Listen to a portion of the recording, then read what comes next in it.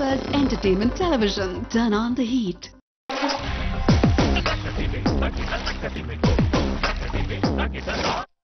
வணக்கம் நேயர்களே, இது உங்களுடைய அபிமான நிகழ்ச்சி. நம்மளோட நிகழ்ச்சியில வாரந்தோறும் ஒரு இசைக்கலைஞர்கள் அவங்களுடைய இசை பயணத்தை நம்மளோட ஷேர் பண்ணிப்பாங்க. ஸோ அந்த வகையில இன்னைக்கு யார் நம்ம கூட இருக்காங்க அப்படின்னு பார்த்தீங்கன்னா, பிரபல வயலின் இசைக்கலைஞர் பத்மா சங்கர்.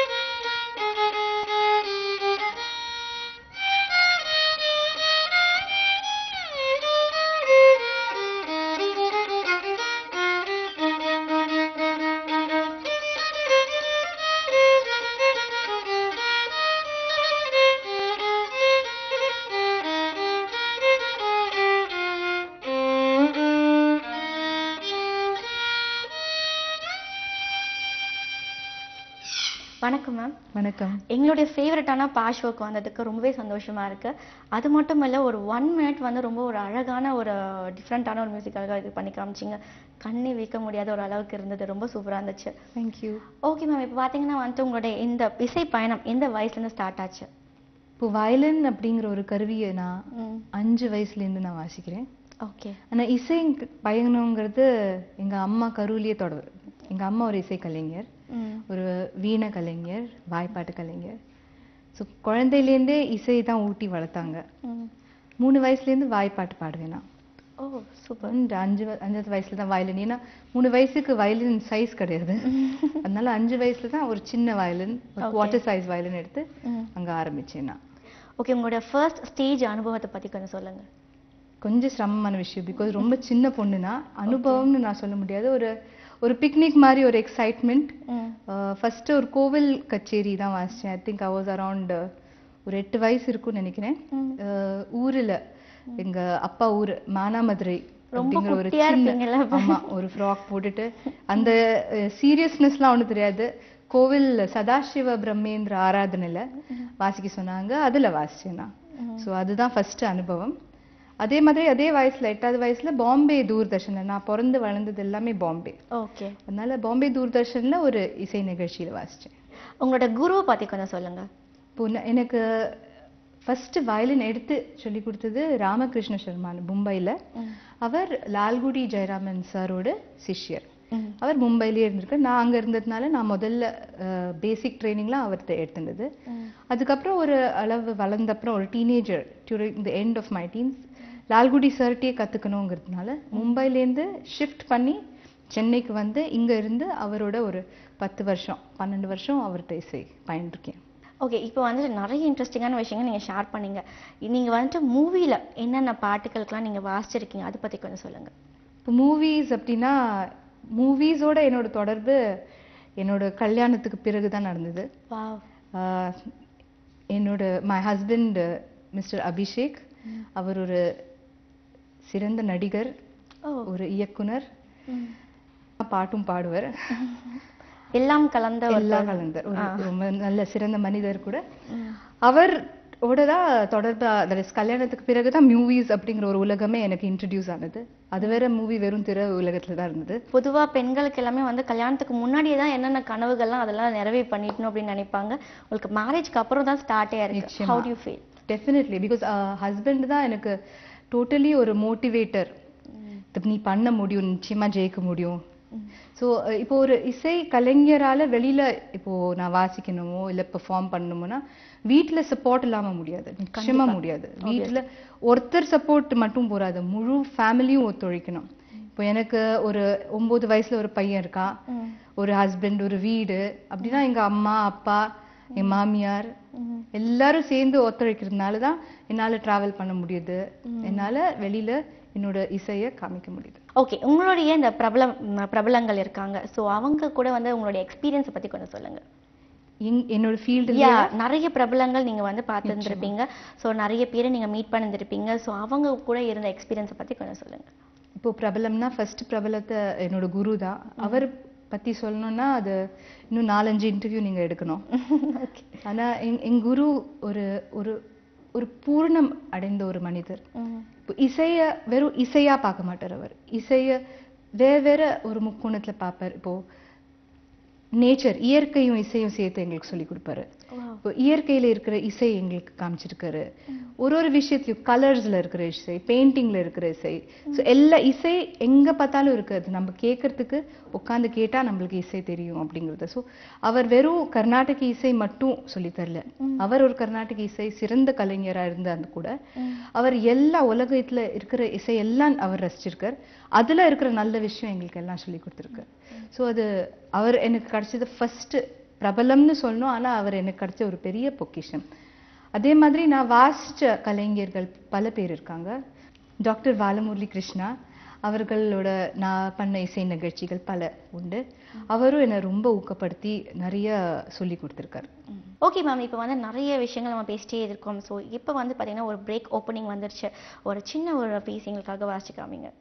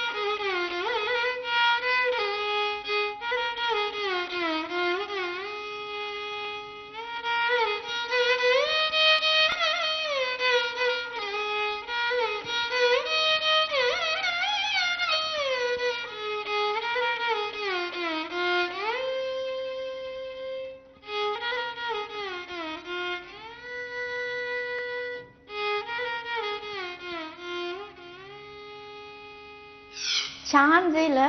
எனக்கு அப்படியே வந்து கண்ணெல்லாம் கலங்கிடுச்சு. அவ்வளோ ஒரு சூப்பரான சாங். எனக்கு வந்து சின்னஞ்சிறு கிளி வந்து அவ்வளோ பிடிக்கும். நமக்குன்னு இல்லை, எல்லாருக்குமே ரொம்ப பிடிக்கும். ஒரு ரியலாக இருந்தது. அப்படியே ஒரு பாட்டு கூட வாய்ஸ் வேணாம், இதையும் வந்து அப்படியே ஃபீல் பண்ணுற மாதிரி இருந்துச்சு. வாவ், இதெல்லாம் பார்த்தீங்கன்னா ஒரு காட்ஸ் கிஃப்ட் தான் சொல்லணும். நிச்சயமா நிச்சயமா. ஓகே, இவ்வளோ அழகாக வந்து வாசிக்கிறீங்க, சான்ஸே இல்லை, பாடவும் செய்கிறீங்க. ஓகே, நீங்கள் கற்றுக்கிட்ட இந்த மியூசிக் வந்து கற்றுக் கொடுத்துட்ருக்கீங்களா மற்றவங்களுக்கு? இசைங்கிறது ஒரு பயணம். யா. ஸோ என் குரு எனக்கு சொல்லி கொடுத்த ஒரு இசை, அது என்னோட முடியக்கூடாது, அது அப்படியே தொடரணும். அதுக்காக நிச்சயமாக நான் இசை கற்றுக் கொடுத்துட்ருக்கேன். பல மாணவிகள் என்கிட்ட கற்றுட்ருக்காங்க. சங்கர் மகாதேவன் அப்படின்னு ஒரு பிரபல இசை அமைப்பாளர், பாடகர், எல்லாருக்கும் தெரியும். அவர் ஒரு ஆன்லைன் யூனிவர்சிட்டி ஆரம்பிச்சிருக்கார், மியூசிக் யூனிவர்சிட்டி. அதில் கர்நாடக் டிபார்ட்மெண்ட்டில் ஹெட்டாக இருக்கேன் நான். ஸோ இந்த யூனிவர்சிட்டி என்னன்னா இசையை ஆன்லைன் சொல்லி கொடுக்குது. இப்போது எல்லாமே இப்போ புதுமையாயிடுச்சு. இசை கருவிகள், லெட்டர்ஸ் யாருமே எழுதுறது இல்லை, எல்லாம் இமெயில், எஸ்எம்எஸ், வாட்ஸ்அப் தான் நடந்துருக்கு. அந்த மாதிரி இசை போய் கற்றுக்கிற அளவுக்கு மாணவர்களுக்கு நேரம் கிடையாது. அதே மாதிரி கொண்டு வர்றதுக்கு பேரண்ட்ஸ்க்கும் டைம் இல்லை, எல்லாருமே பிஸியாக இருக்காங்க. ஸோ அவங்க வீட்டில் அவங்களுக்கு விருப்பமான ஒரு நேரத்தில் ஒரு டீச்சர் ஆன்லைன் சொல்லி தருவாங்க. இப்போ ஆன்லைனுக்கும் நேரில் கற்றுக்கிறதுக்கும் என்ன வித்தியாசம்னா அந்த ஒரு திரை மட்டும்தான். இப்போ நிகழ்ச்சி பார்த்துட்டு இருக்கிற எல்லா வியூவர்ஸ்க்கும் எனக்கும் என்னன்னா அந்த கேமரா, அந்த திரை ஒன்று தான். அந்த மாதிரி அந்த பக்கத்தில் மாணவருக்கு அந்த பக்கம் ஒரு கம்ப்யூட்டர், இந்த டீச்சருக்கு ஒரு கம்ப்யூட்டர், இது 2 பேரும் லாகின் பண்ணிட்டு சொல்லி கொடுப்பாங்க. ஸோ அது இந்த இசை யூனிவர்சிட்டியில் இந்த ஆன்லைன் எஜுகேஷன் நடக்குது. சரி, ஓகே. நீங்கள் ஃபர்ஸ்ட் ஆஃப் ஆல் வந்துட்டு இவ்வளோ அழகாக வந்து வாசிக்கிறீங்க. ஓகே, நீங்கள் என்னைக்காச்சும் வந்து படத்தில் பாடியிருக்கிற எக்ஸ்பீரியன்ஸ் இருக்குது, அதை பற்றி கொஞ்சம் சொல்லுங்கள். படத்தில் பாடியிருக்கிற எக்ஸ்பீரியன்ஸ் இருக்குது. அதுக்கு முன்னால் நான் சொன்ன மாதிரி வாய்ப்பாட்டு இருந்தால் தான் வயலின் வாசிக்க முடியும். ஓகே. இப்போ நீங்கள் சின்னஞ்சிருக்கிலே கேட்டீங்க, இப்போ நான் பாடுற மாதிரியே நான் வாசிக்கணும் அப்படின்னா நீ பாட்டு தெரியலன்னா என்னால் வாசிக்க முடியாது. இப்போ ஒரு எக்ஸாம்பிள் நான் கொடுக்கணும் அப்படின்னா, இது வெறும் டியூன்.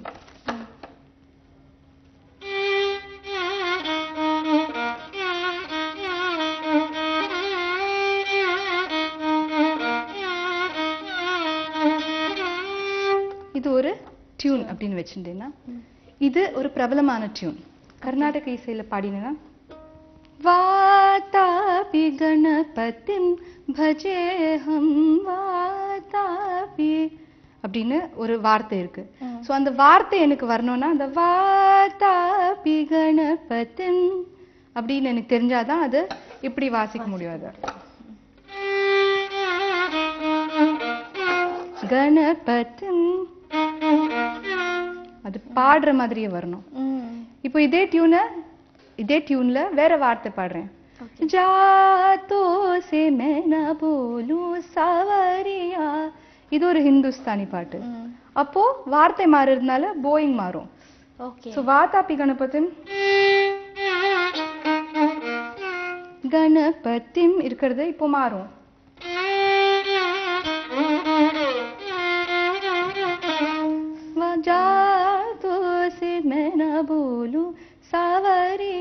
ஸோ இது பாட தெரிஞ்சாதான் இதை வயலின்ல கொண்டு வர முடியும்.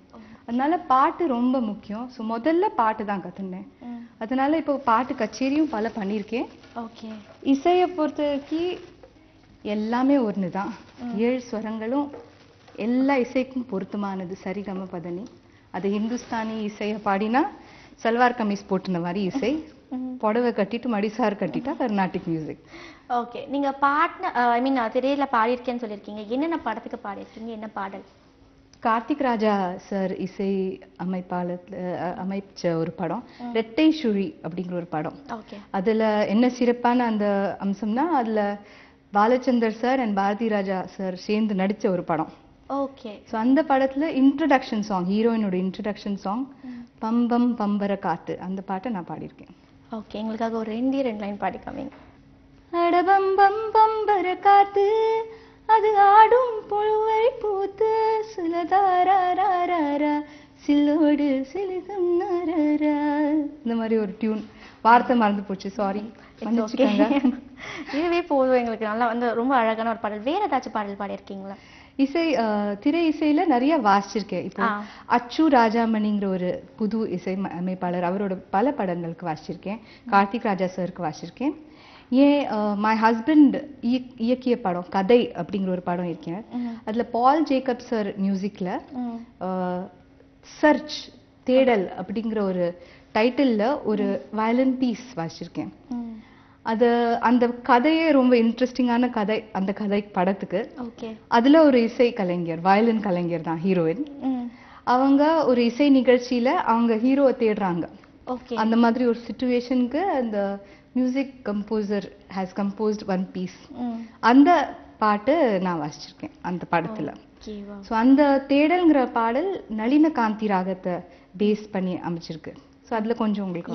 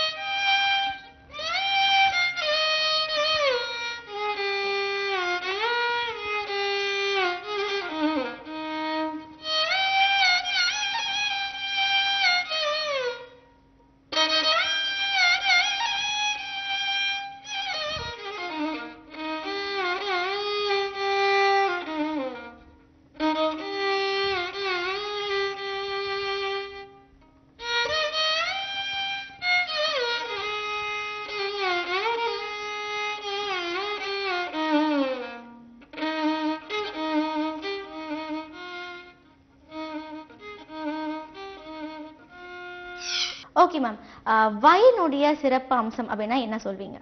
இப்போ வயலினை பார்த்தீங்கன்னா இதுல 4 தந்தி இருக்கு. இந்த டியூனிங்கிறது இந்தியன் கிளாசிக்கல் டியூனிங். ஓகே. சா பா சா அண்ட் பா. ஓகே. பா சா பா சா அப்படின்னு. ஆனா இது இந்த இன்ஸ்ட்ருமெண்ட் ஆக்சுவலி ஒரு வெஸ்டர்ன் இன்ஸ்ட்ருமெண்ட். தட் இஸ் எப்படி சொல்லணும்னா இதோட ஹிஸ்டரி நம்ம ட்ரேஸ் பண்ணோம்னா இது முதல்ல இந்தியாவில் இருந்த இன்ஸ்ட்ருமெண்ட். அதுக்கு பேர் ரவணஸ்திரம்னு. ரொம்ப பழமையான இன்ஸ்ட்ருமெண்ட். இந்த ஷேப் இல்லை, அதுக்கு ஒரு போர்டு இன்ஸ்ட்ருமெண்ட். ஆனால் இது எப்படியோ வெளிநாட்டுக்கு போய் இந்த ஷேப்பில் வந்ததுனால இது வெஸ்டர்ன் இன்ஸ்ட்ருமெண்ட்டுங்கிறோம். ஆனால் வெஸ்டர்ன் இன்ஸ்ட்ருமெண்ட்ங்கிறதுனால அவங்க டியூனிங் வேறு மாதிரி இருக்கும். அவங்க டியூனிங் EADG அப்படிங்கிற ஒரு டியூனிங்ல இருக்கும், வெஸ்டர்ன் டியூனிங். ஆனால் அதை நம்ம மாற்றி பாசா பாசா அப்படின்னு வச்சிருக்கோம்.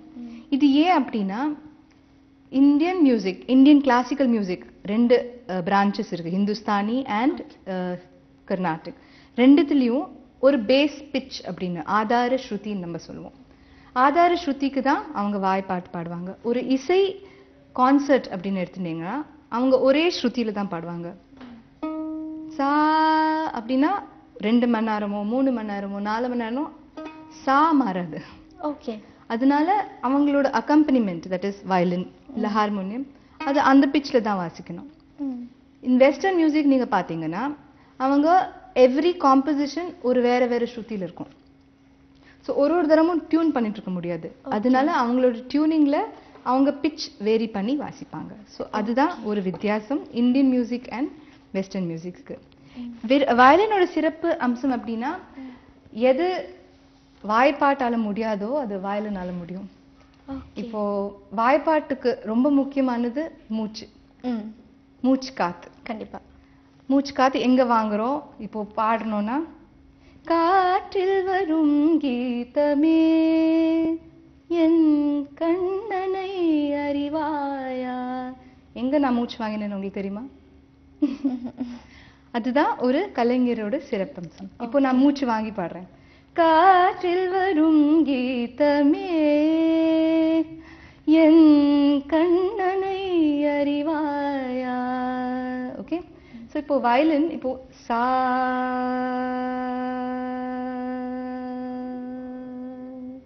போச்சு, நின்று போச்சு. ஆனா வயலினால எவ்வளோ வேணா வாசிக்க முடியும்.